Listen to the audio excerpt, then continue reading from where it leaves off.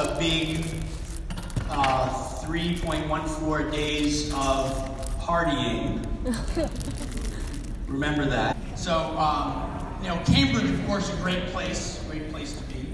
You know that Boston is called the hub of the universe, right? That's our nickname. It's true. It's true. It's the center of the universe. In fact, Cambridge is actually the hub of the universe. And if you want to be even more precise about it, it's this side of Cambridge.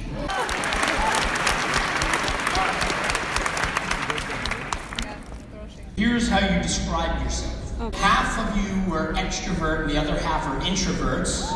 Wow. So, I don't know if that means we should be getting you together or keeping you apart. And you consider yourself organized. Oh, no, I don't. No. I don't. Now, I have to tell you, because I was just over at the parent welcome, and I read this list out there, and that got the biggest laugh line. So, all right, now, you know, I actually think it's great to aspire to that. So 8 students submitted part 1 of their application on the very day it opened. Whoa. But actually, none of them were admitted. In fact, overwhelming majority of students hit send at like 11:59. I mean, we do read the essays. The way some of you wrote your essays, it seemed like you were hoping we were not going to read. I'm joking. Look, you got in, so it doesn't matter.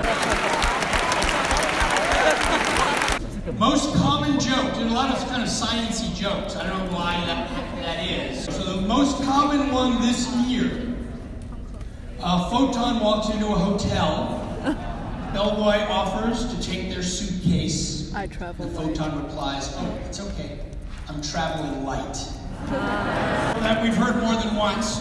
If Apple made a car, would it still have windows? Why can't you trust atoms?